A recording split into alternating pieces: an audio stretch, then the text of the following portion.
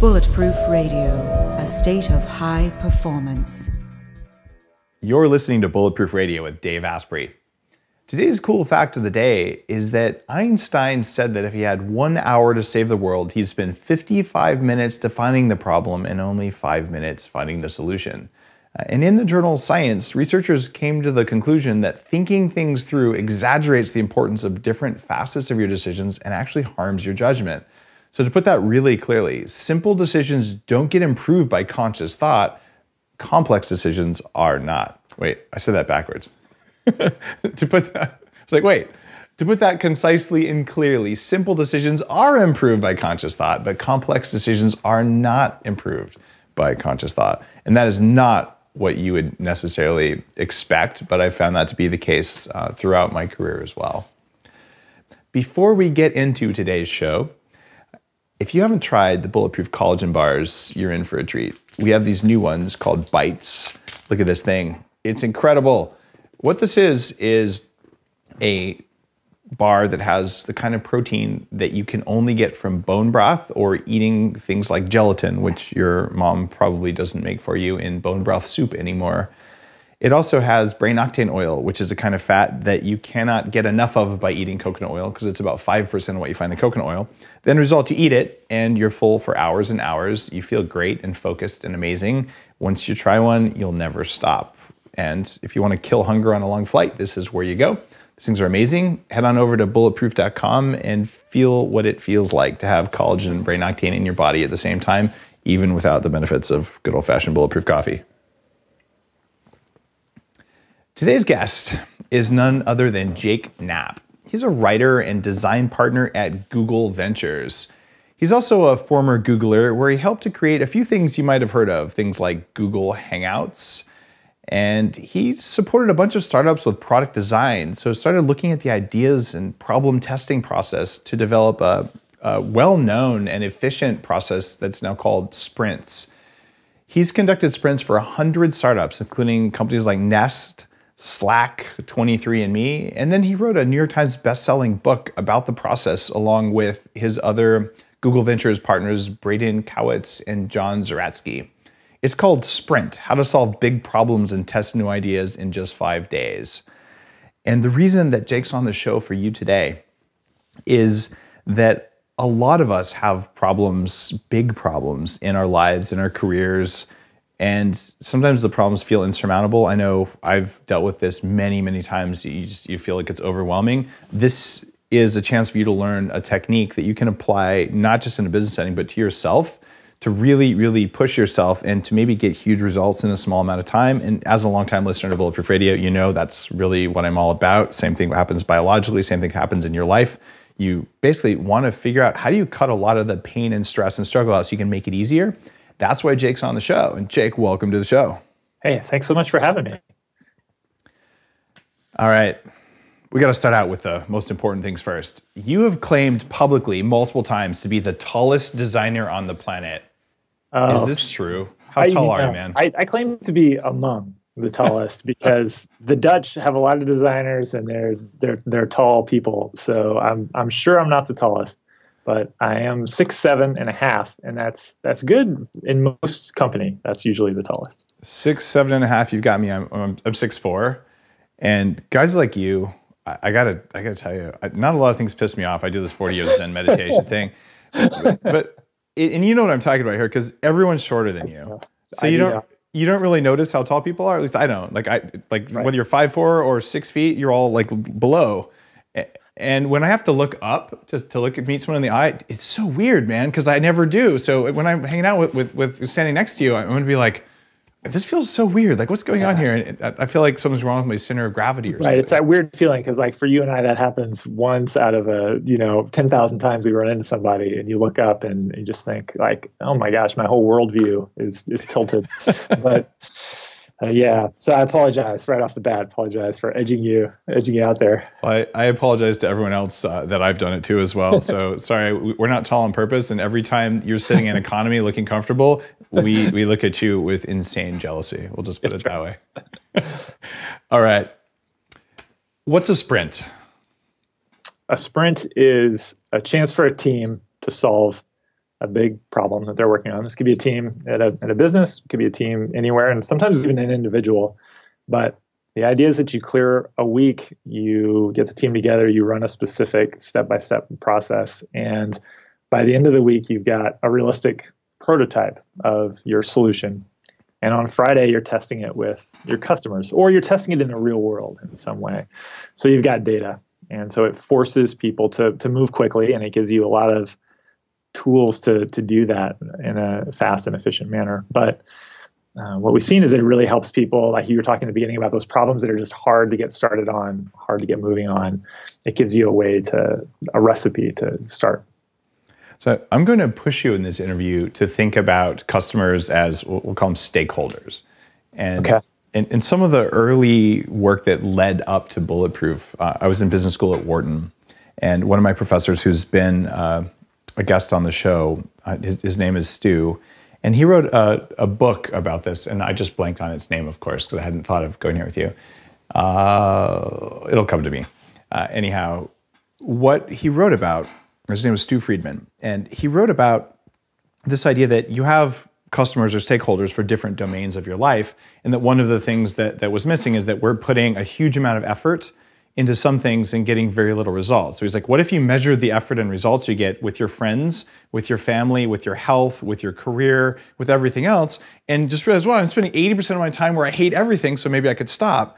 The attractiveness to me of Sprint for everyone listening, not just entrepreneurs and business people, is that your customers may be your family. Your customers may be the community that you serve in some way through your volunteer activities. So there's a way to take your Sprint process and use it with different sets of customers, even if they're not necessarily the ones writing a check for you. So I'm going to keep asking you questions like, how do I apply this to a situation that might not necessarily be a business, and see what you think about it? You cool with that? Yeah, absolutely. Yeah, the big idea is to get real at the end of the week. Nice. Not to just sit off in a corner and think philosophically with, on your own or with your team about what might be the right solution or what might be the right course of action, but to put it to the test and show it to people and get their honest reaction. If you want an honest reaction, you have to make something realistic, and that's where the Sprint gets you.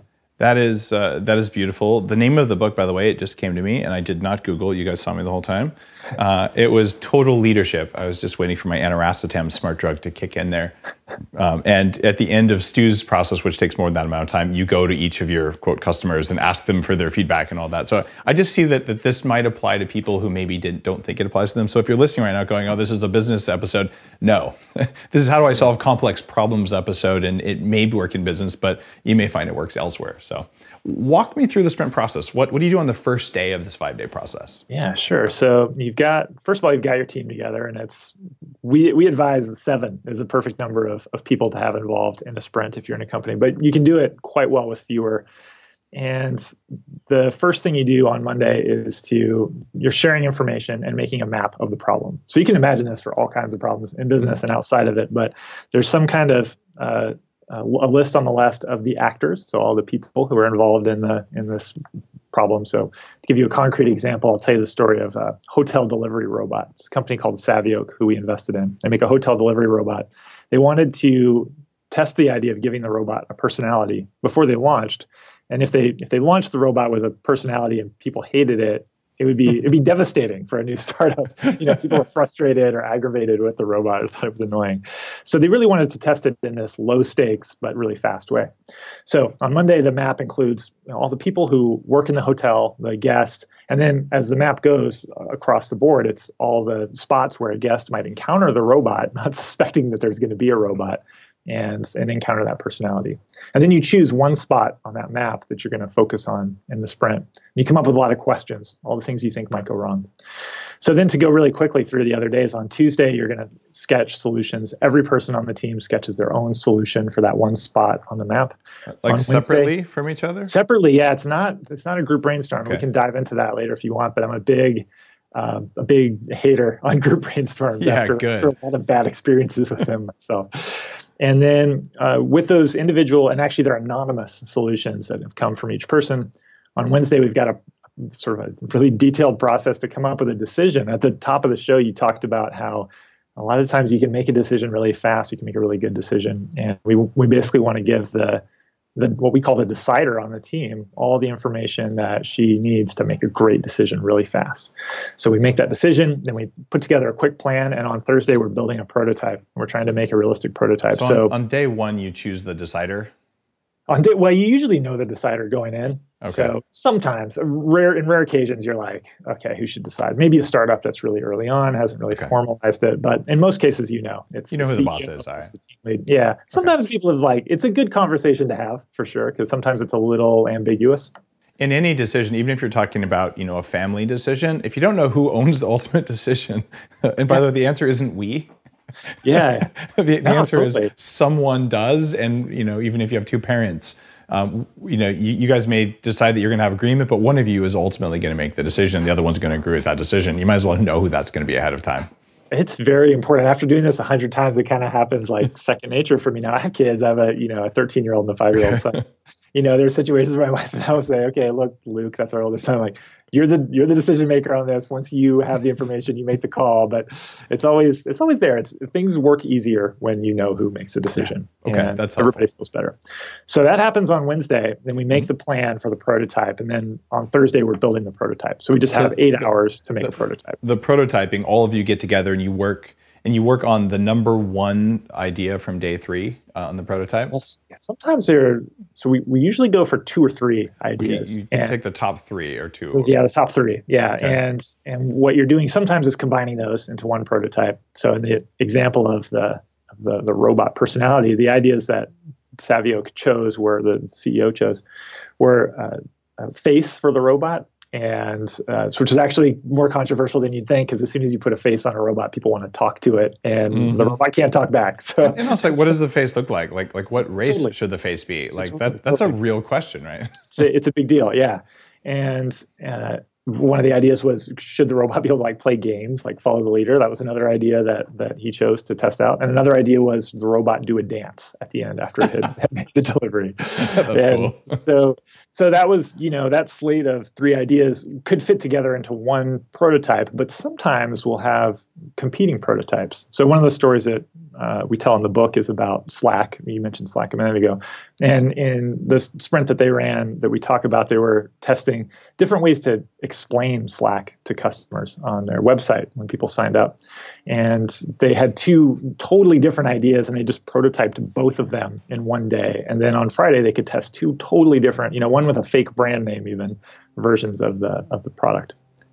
So then on Friday, you're going to run the test. All right. And now what does the test look like on Friday? So the test is with 5 customers, but one at a time, not all in the room at the same time. So another thing on my list of things I hate, along with group brainstorms, are focus groups. So focus groups is often what people think when they say we're going to go, talk to customers, and they really often bring out the worst of group dynamics and group things. What we want to do is show people a prototype in a way that it seems realistic to them, and they just react to it. And the team is watching over video and gets to watch customers just react and draw their own interpretation about what it means. So again, in the case of the robot, that meant bringing people into a hotel room and asking them to call and ask for a toothbrush to be delivered. And then when that delivery came to the door and they opened the door, it was a robot, and we could see on a drop cam that was stuck in the hallway how they reacted. So if you do 5 of those tests actually in a day, you'll get a really good preliminary set of data. All right, that makes good sense. I remember my first time really digging with focus groups. I was head of strategy for the virtualization group at a company called Citrix. And we were looking at some remote virtual desktop things. This is going back 10 years or something, where virtual desktops were a word. And we spent hundreds of thousands of dollars and offered people a gift card to Starbucks or something. Right. And we got this room full of 10 IT executives, And I think 3 of the guys were there just for the Starbucks gift card. And we're like, so what do you use your technologies for? And they're like management and stuff. And like, they had no idea what any of the stuff did, but they got their Starbucks card. And I'm like, that maybe wasn't the most effective group I've ever done. And everyone else was trying to agree with everyone else. So you're right. Like there are big limitations on those things. And part of the whole idea with the sprint, and the selling point is really you can move fast. You can start a project that's hard to start. But there are a lot of group dynamics with humans that don't work great on their own, and you need a little bit of help to make those work well. So making decisions in a group, not easy. Getting information from a group of people, not easy to do well. If you change that stuff a little bit, you get a lot better results. So now, if I wanted to run a sprint, I've got, we'll say a group of 4 people. I got my wife, I got me, I got my 2 kids, and we want to decide to do something nice for the community around us. Yeah, right? And that's our challenge. Is this really going to work? Could I do that? Well, the big question at the beginning of a sprint is, what is the question? What do you want to learn before you go ahead and take action? Is there a risk? Is there something that you're not sure whether it'll work or not? And you have maybe want to learn the most effective way that we could insert, feed the homeless, or provide a service for older people or something like that. It's basically the brainstorming side of things, where we want to decide what is the most what's the most effective way we could serve our community. Yeah, that's a great frame. You totally could. So what you do on Monday is you'd be sharing the information that all of you had, so what do we know about what our family can do, the sort of the skills that we have, and then making a list of the options. What does that map look like for your family? What's in your community? What are the places you might go or the services you might go? And then you'd pick the one that you thought, like, this seems to us at the moment as the best opportunity. This is where we're going to focus on the sprint. And maybe you choose, we're going to focus on trying to get some food to homeless families in our community. And then on Tuesday, each person, your wife, your kids, would each come up with your own solution. So you'd think it through, and it's not just sketching all day. So there's a step in the morning where you look at patterns where people have solved an analogous problem, done something interesting elsewhere. So you might spend some time looking at where small groups have come up with interesting solutions for providing food for people, or, maybe helping people connect with services that are already out there. In the afternoon, you sketch.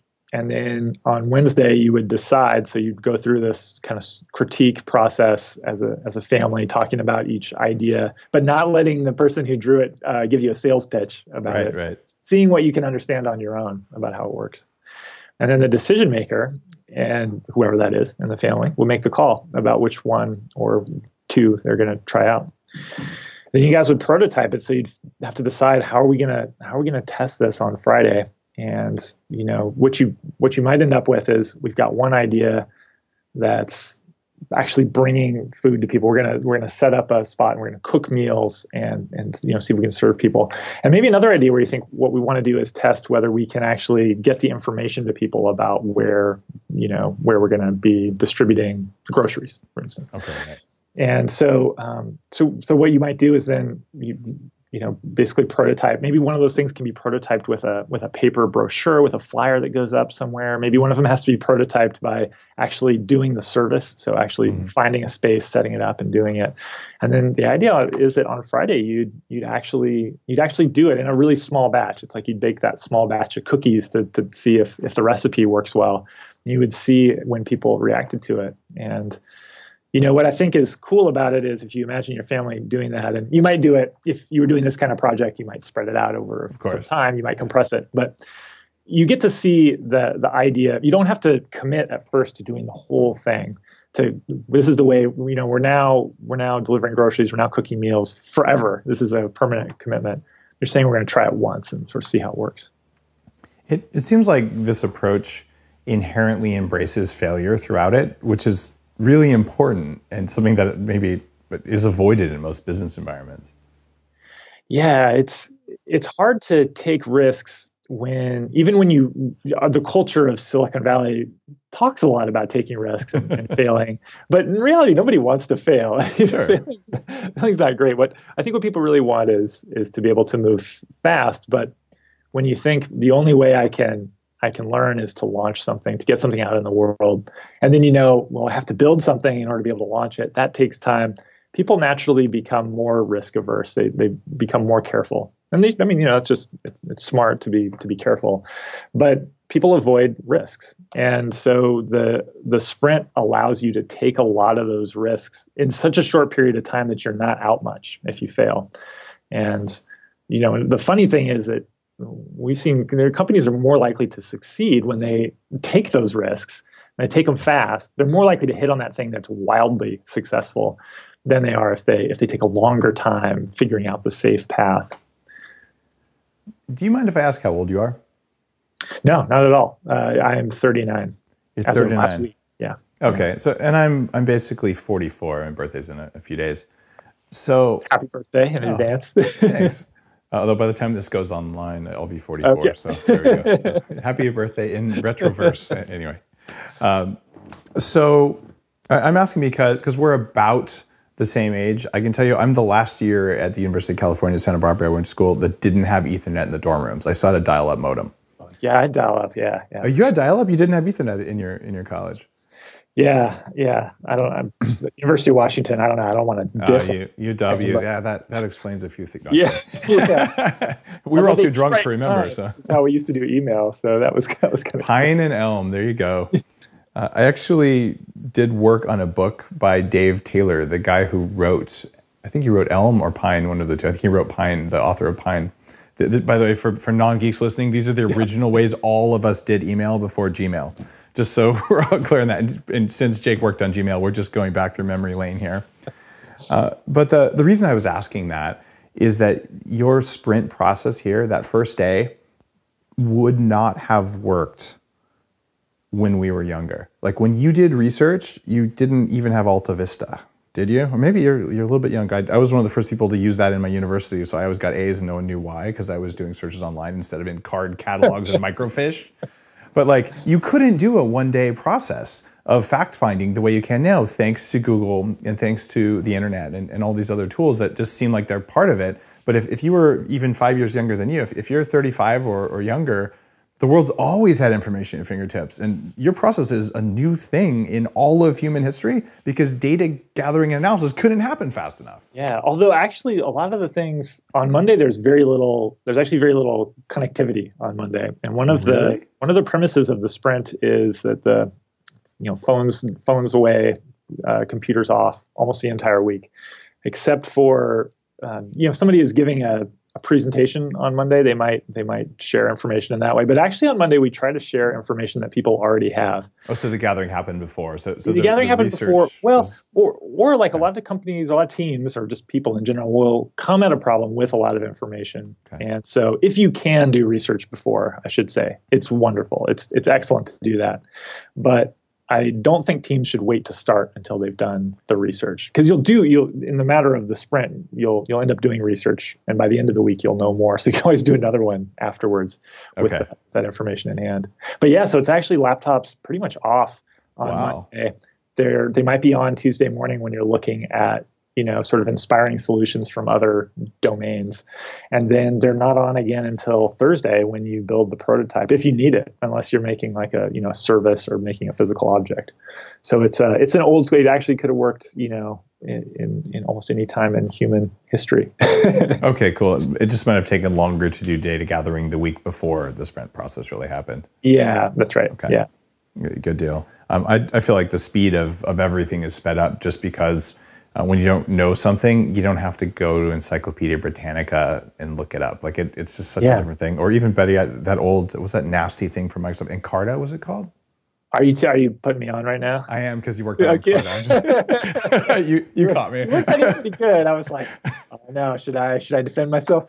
Yeah. I was trying to get an ugly look from you. So for people listening, wow, yeah. If you remember Encarta was the first CD-ROM encyclopedia that absolutely decimated Britannica, because Encarta was available to search on your computer instead of like thumbing through in a book. So Encarta was a huge jump forward in our ability to access information. So thank you for working on that. And yeah, sure. I was totally yanking your chain. Now, if you search for Encarta online, the top result is on Wikipedia, because Encarta's gone. And the second result is Britannica. Britannica came back. And, they did. Encarta is now gone. So it's sad, but it had its moment. It did indeed. And by the way, a lot of times the speed of tech has happened so much that unless you were there, like you might not recognize what a world-changing thing some of these things have been, like Encarta. Like it really did change the world of research like almost overnight. It was a matter of 3 years, and all of a sudden like we're all shaking. But now I think that happens about every 6 weeks. So cool. Now, in the sprint process, you've also talked about something called design thinking. What is design thinking versus the sprint process? It's a good question. Design thinking is sort of a philosophy. It's an approach to doing things. And I think that you'd find if you were someone who had studied design thinking, does design thinking, work at a design agency, whatever, you would read our book or do the sprint process and say, yeah, this is design thinking. What's often challenging is that people don't know how to put it into practice. And so one thing that's different about the sprint book from a lot of experiences people have had with design thinking is that it's really specific. You do these things, you don't need to come in with any expertise in advance. If you follow these steps, you'll be doing design thinking, which is really a focus on the customer, on the human being at the end. And then also willingness to try a lot of ideas and use a prototype to learn about things. And so I think the big benefit of design and as a tool set for solving problems is that it can loosen people up to fail. They can move fast when when you get into that mode of I'm going to build something fast, I'm going to make it real really fast. And you can do that today. That's almost one of the biggest technology enablers lately is how fast you can fake something. Then design really frees you up. How would I incorporate this into Bulletproof? Like let me give you an example here. Yeah. I come from software in Silicon Valley and cloud computing and all that. Do you know how long it takes a rapid prototype of freaking collagen bar? I can imagine it's not real rapid. I'm like, product guys, I want 90-day product cycles where we come up with an idea, we munch some stuff together and we roll it out. And they're like, yeah, try 90-day microbiological testing before we could ever roll it out. And it makes me want to stab pencils in my eyes because I'm like, we could do better. Yeah. So how do you make this work in meat space? Let's do it. Let's talk about it. So like I mentioned earlier, the big thing is figuring out what question is most important. And what's challenging about something like, the bars is a great example because, right, there's packaging, there's production. You've got to mix you got to get the flavor right. You've got to get the thing right. There's so many pieces of it, and you've got to sell it. You've got to figure out how to tell people about it, get it to people, deliver it, whatever. All that stuff is complicated. And when you do it, take it all at once, you're like, there's no way we can do that prototype that in a day. But if you have one question that's the most important question to answer, there is a way to prototype it, even if the thing doesn't exist yet. So if the question is, will people be able to understand what it is if they come across it in just for example, if they come across it in a Facebook ad, would they be interested enough to click through? Would they maybe order it? Would they try a free sample or whatever? You can test that. That's an easy thing to prototype. You can recruit people who are in a target audience. You can build a prototype that looks like their Facebook feed, that looks like an ad. Take them to a marketing page that doesn't exist yet, that has pictures of how you think the product might look, describing it the way you think you'd do it. All those things you can do actually really fast, and you can answer that one question. Unlock some of the unknowns, that exist around it. Or if it's about the physical object, you prototype the package, or if it's about the flavor, you just test that. But that idea of isolating, it's it's a scientific method, right? You isolate one question and then you try to answer that one question. And I think what's kind of magic about the sprint is that it's a way of it's sort of problem agnostic, but if you follow through this system, you can get an answer to a question in a week. And for many questions, that's fast. For some, it's too slow, but you shouldn't use it to figure out where to eat lunch. But for other things, unless you can have lunch there every day for the rest of your life. That's right. It's a big commitment. You might. By the way, the Bulletproof Coffee Shop offers lunch in Santa Monica. So if any of you want to come to that as a solution, I'm okay with that. What about constraints and deadlines? This has a really tight deadline. What effect does having a constraint like that have on the team? Well, this is kind of born out of the realization, thanks to my colleague Michael, who pointed out to me many years ago that I just so happened to get a lot more work done when there was a deadline coming up, and that perhaps I should start setting those deadlines so I would get more stuff done. And he was right, actually. And I reflected at some point back on my career, and I realized that there were these short bursts of time, and the sort of one of the early projects that led to Google Hangouts is a good example, where I was working on this thing with a couple of my colleagues in the Google Stockholm office. And I was only there for a couple of days. So we had to work really fast. We had to make something that we could, that we could actually use really fast. And that deadline forced focus. It forced us to cancel all our meetings, get in the room together, hash it out. And, so as a big time procrastinator, I'm probably at the leading edge of needing deadlines to make progress. But I think everyone benefits from it. And it is remarkable to see, and I've seen a lot of teams go through this process, how it helps people to focus, when their laptops and phones are off and they know that we're all in this together. We have people coming in on Friday. It's remarkable what you can accomplish. And it feels really good, actually, to have that clarity. Yeah, I remember back in studying in college, I couldn't imagine writing a paper until the night before it was due. Like, why would you do that without a deadline? And I would get really good scores on my papers, but I would oftentimes be up all night, just like you said, the forcing function of a deadline. And reflecting back on my career, and I imagine people listening, same thing. Like when you just don't have much time and you do your very best, sometimes it really is your very best, even if you had a lot more time, right? Yeah, that's right. More time doesn't always make things better, but more time is comfortable, and it gives us more time to do the thing that we know the best. And if you're a software engineer, it's writing code. And if you're a designer, it's designing. And if you're a salesperson, it's selling to people, having those conversations with people. And the sprint forces you out of that comfort zone, but that clarity of the deadline is pretty powerful. It is indeed. And I, looking back on my career, I probably should have had more deadlines. It would have been more helpful. And a 6-week deadline isn't really a deadline, as far as like 6 weeks means later. Right? Right.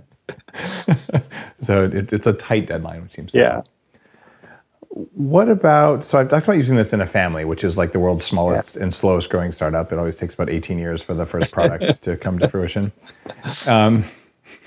Version 1.0 that we call that. Right. And even then you don't know. That's a fair point. They might come back. There's a return and an RMA process after college. But what's the difference between doing this in, say, a small startup versus like Google's not exactly a small company these days, and although sometimes it acts like a group of small companies.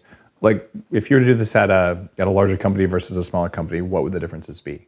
Yeah, so I actually started doing this at Google, and I was working at Google and thought that a new method for the way we did design early on in projects would be helpful. But it is, to be honest, been very much forged at Google Ventures and with my colleagues there in this experience of working over and over again with startups. So the startups we work with would range in size from 2 people to a few hundred, but they're not these massive companies. And what's different at a massive company, and we still talk a lot with colleagues at Google who are continuing to run these sprints, and also it's been adopted at a lot of other companies. So we hear a lot of stories about it. I think one of the big things that's different at a big company is that you have maybe less access to that decision maker, the real person who decides what goes on. Maybe hard to get into the room. So that's a challenge for people. Again, though, it's a healthy challenge to figure out who that person is, which is often not clear, and to get her or a representative, a duly appointed representative,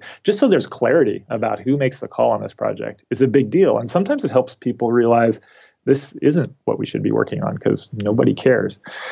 Another problem is often that there are, there's sort of different groups that need to work together, sort of collaborate. There may be politics involved, and that can be a challenge. It can also be a good thing because the sprint can give you a way to bring, somebody from another group into the room and actually work together on the problem instead of sort of hammering out your differences later on. You get to do that right in the sprint. And, I think the other thing is just that the bigger the company, often the more meetings there are, and the harder it is to say we're clearing the schedule for a week to do this. That's like a radical thing to say. We're not going to have our status meetings, our one-on-ones, our brainstorm meetings, our projects, our divided attention between A, B, and C. We're not going to do that for a week. And so I think when it's succeeded, when it's sort of started to take root at bigger companies, it happens because somebody says, let's try this as an experiment and see how it goes. And then when it works, it starts to spread. There are companies that run things like hackathons and things where you have a really focused, 2 or 24 hours or 48 hours to do stuff. And quite often there are performance enhancing substances involved there. Like there's a large tech company in Redmond that might have 8 Bulletproof coffee kiosks on campus for their developers. During these sprints, do you tell people to take smart drugs or use any other things like that? So during the sprint, I think that the way people manage their caffeine and what they eat is really important. And in fact, I'm a big believer outside of the sprint also in like how you sleep is important. And like all these things matter a lot. I don't want to dictate to anyone that they, if you're not a caffeine drinker, that you should drink coffee or whatever. But it's okay if you want to do that. It's okay to just. Yeah, maybe we should. Maybe you guys should work out a little system here because I feel like everyone could win. But actually, like quite honestly, one thing that's important for us when we're hosting a sprint in our office is to have coffee available at the right times and to have food that is going to keep people charged. And one of the big problems that a lot of companies, startups, wherever, is that when they do have snacks, they're crappy. They're horrible, right? They're sugary, or there's just nothing to them. There's like potato chips and things. Candy is like a really common. There's this big mythology around group brainstorms, which are bad enough on their own, and then let's eat candy while we do it. And it's just like bad things happen. So it's good for like 20 minutes of productivity and then a crash. Do you remember? Yeah. You remember Sun Microsystems, like one of the big server manufacturers before Oracle bought them. And way back in the 20 years ago in Silicon Valley, they used to have a rule: no pasta lunches, because pasta gives you a coma later. Except in their corporate briefing center during a negotiation, if they wanted their competition to be foggy, they would give them pasta so they could close the deal. Like, how bad is that? That's amazing. That's amazing. Well, there's no devious rules in the sprint, but there is in the back of the book, there's literally a checklist, and we talk about the kind of snacks that you should have on hand. And we also talk about what kind of snacks is it that you recommend? Yeah, actually, I'll read to you from I have the little book here. I'll read to you from the checklist. So we talk about things like nuts are good. Dark chocolate is good. It really needs to be real food. We found yogurt is good for some people. Some people like to have cheese, or we basically want to have something that is not. It's not like foreign to your diet, because if you have a bunch of people from a team in, we don't want to like say like, look, you're going to have to eat this. Everybody has to eat the same thing. But we want want food that's real food that feels natural to you to eat. So that you're not thinking about it, but then you're going to have energy as you go on throughout the day. Because if you want, the sprint is not a long day. Actually, it's like basically 6 hours, but that is a long time to focus, and you got to eat well to keep that up. And no pizza and no burritos at lunch, or the energy just tanks. I absolutely love it that you put that in your book, because that's not a typical thing that you would write about in a business process kind of book like this. But it so matters. Like if you're kind of numb and you're trying to do this brainstorm thing, I don't know how to brainstorm when all I can bring up is a drizzle, because I'm tired, right? Yeah, it's a huge deal, and you also have to end before people get burnt out. You've got to, and we had the chance to watch so many teams go through this and see when it was too long, when we ate something, what happened. One time there's a restaurant in San Francisco that's great called Curry Up Now that has Indian food burritos, and they're delicious. But when we had that for lunch one time, everybody was like kind of exhausted in the afternoon, and you see that happen. That's MSG. Yeah, like if you go to a traditional Indian household, and living in Silicon Valley, it's happened lots of times. If you buy an MSG spice mix, they'll be like, oh, that tastes like restaurant Indian food, and like they know the taste.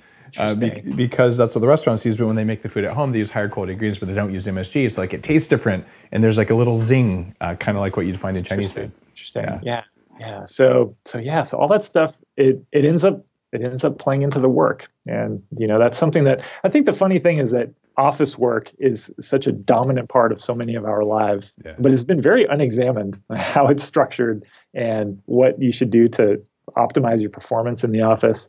To make it fun, to make it match why you signed up to do your job. And so at least for 1 week in the sprint process, we think we can optimize it. The rest of the year, you're on your own. I appreciated that part of your book. Tell me about sleep, since we're talking about personal productivity hacks here. Yeah. Well, this is not in the book. This is kind of just, it's just about you. This is just, yeah. So actually my colleague, my good friend, John Zeratsky, is one of the co-authors. He has written a really popular post, so you can search for this, about how he became a morning person. He's not naturally a morning person, but his wife was getting up early to go to work, and he wanted to have more time with her. So he kind of figured out all these things he needed to do at night to get wound down, go to sleep, and then he found that morning time could be really productive for him once he sort of got into the right cycle. And similarly, I've thought a lot about what's the best time for me to go to bed and how can I make the best use of that time. But with kids, waking up early is not, as you probably know, it's not guaranteed productive time. Anything can happen in the morning. It's so easy to talk about being a morning person until you have kids. And yeah. Like, oh yeah. Yeah. And John gets that a lot. But what I've taken from him as inspiration is just this idea that, if you're really intentional about how you go to sleep and when you wake up, and for me, I have to keep it on a very regular schedule. So I can't all of a sudden go to bed much later or much earlier, or that affects me a lot the next day. I can't, I can afford like a little less sleep maybe for a night or two, but it's going to catch up with me. But for me, the key working time, and this has been really important for me as a writer, is late at night after everybody goes to bed. And I know that there's this window between like maybe 9:30 and 11 when the house is pretty quiet and I can write. And if I stay up too much past 11, I know that affects me the next day. So I got to get to it. And in order to really like optimize that time, and actually I was listening to your interview with Nir Eyal. He does the same thing. We actually found out that independently we had come up with the same solution, which was a vacation timer on the internet router that goes off at 9:30, and then you can't use the internet, and all I can do is write. I'm not going to be distracted. So that's it for me.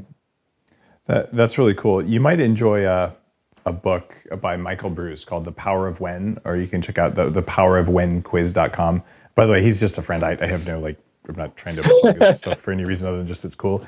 But there's different windows of circadian timing, and about 15% of people are night people, 15% are morning people, 55% are middle of the day people, and 15% of people, by the way, that doesn't really add up, are just basically never going to sleep well. And like, he's a sleep doctor, but I found so much knowledge because, like you, I made myself a morning person. I woke up at 5 a.m. every morning for about 2 years before I had kids. Even though that's totally not right for my biology. Like I do my writing from my books between 11 p.m. and basically like 5 a.m. Like that is my productivity window. 5 a.m. is a bit late. Owl. Yeah, exactly. He calls them wolves in his book, and the morning people are lions, right? He's like, night owl is too vague. Like, need to be. Yeah, and so these morning people, I'm like, screw you guys, like, But apparently we evolved in caves so that some of us would take the night shift, some of us would take the morning hunting shift, some of us would like keep one ear to the ground all the time, and the rest of us would like get up and pick tubers or something. I don't know what those day people do. They're important too, though. We can't dismiss them. The kind of the key to all this for me has been this idea of noticing what happens when you do something, when you eat something, or when you sleep in a different way, and just noticing what happens the next day or what happens over the course of a week. And it really affects work. I mean, it affects everything about your life enjoyment, but people often don't think about that part of work. I spent a lot of my career not thinking about that stuff. And as soon as I kind of lit up to it, I was like, my gosh, this is a transformative. It's like free energy. It's free energy. It's just sitting there. The time, right? Yeah. It's funny how much we think about like the battery charge on our phones, and we don't think about the battery charge in our bodies as nearly as much. In fact, my next book is about mitochondria. Like, they literally are the batteries in your body. It's kind of funny. And they're hackable like everything else. But what about like gadgets? Like, do you have any tech gadgets for this kind of stuff that you just can't live without? And one of the gadgets that I love, and I think this can be transformative for people even in their personal life, especially if you have kids, is called the time timer. It is something that it's a clock, and it's designed originally for classrooms. So it's a clock. It's like an alarm, basically. It's 60 minutes, and it's got this thing you pull out. There's sort of a visual chunk of pie. Basically, you can see this red chunk of pie that gets pulled, And as the timer goes down, you can visually see time elapsing. When it gets to the end, it beeps. And we use these all the time in the sprint to time box activities. But for me, it's gotten out of the sprint room and into my everyday life. So if I'm sitting down to write, I'll set that timer, for an hour, and then it just brings a focus to what you're doing. Or if you are going to have a cup of coffee and just relax for a while, but you don't want to go for too long, maybe I set the timer for 15 or 20 minutes, and then I don't have to worry so much. It gives me a bit more intentionality about how I spend my time. And it's really helpful with kids too. If I have a 5-year-old, and for him to know what I mean when I say it's going to be, 5 minutes. It's called the time timer? The time timer, yeah. So if you go to timetimer.com, you can see it. And I should say that we've talked to the makers of Time Timer because we love it so much, and there is a sprint version of the Time Timer, but I'm not making a profit off of that. I really just genuinely think this is a life-changing thing. If anybody has kids, probably see it in your kid's classroom. They're this black clock with a white face and then this red dial in the middle. I'm so getting that for getting out the door in the morning for school. It would be so beneficial for like a 9-year-old. Like, like go to the door and put on your shoes, and on the way, she's like, I just had to draw for a little while. You're like, stop it. Yeah. Anyway. But the funny thing is, right? The funny thing is like I'll see my kids doing that, but I do the same thing. I'm like, it's so easy for me to see that, like, well, of course you don't have a concept of time. I don't have a concept of time. Yeah. I'll be like, oh, I don't have to leave to catch the bus for 10 minutes, so I'll check my email, and then it's like 20 minutes later. It's a problem. You're totally right. I'm so happy you told me about that. Thank you. Yeah. Do you have any other time-saving hacks that you use? Yeah. Well, one of the big things that I've done for a few years is on my iPhone to remove email, Safari.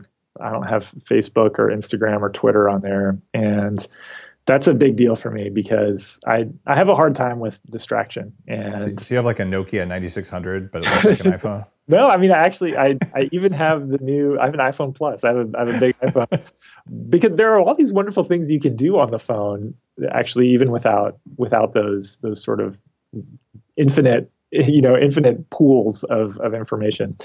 And the phone is an amazing camera. Maps on the phone is amazing. Uber and Lyft are amazing. I have a ton of apps on there that I use, but I try to think of it as a tool. And if I use the phone, I'm using it to get something done. Listen to podcasts on it, listen to music. Those things are amazing. Like, I still feel like I'm living in the future with the phone, but I'm not likely to get distracted by it and get sucked into it. And I feel a little bit more in control of my time, especially with the family, but even at work. That's an interesting experiment. I am going to ponder on that one. Thanks for that idea. I think you're the only person who's talked about that on Bulletproof Radio so far, which is really cool. All right, I got one more question for you before we get into our final, winding down the interview. Okay. What does your work setup look like at home and in your sprint room at Google Ventures? How do you set the environment around you? Sure, yeah. Well, I'll start at home. It's not super, super exciting, but it's at home. I've got a laptop basically and a stack of printer paper and a pen. So I like to, whenever possible, do work or thinking on paper. But not lined paper, not a pad, not an engineer's pad. Use printer paper. Why? Printer paper. Yeah.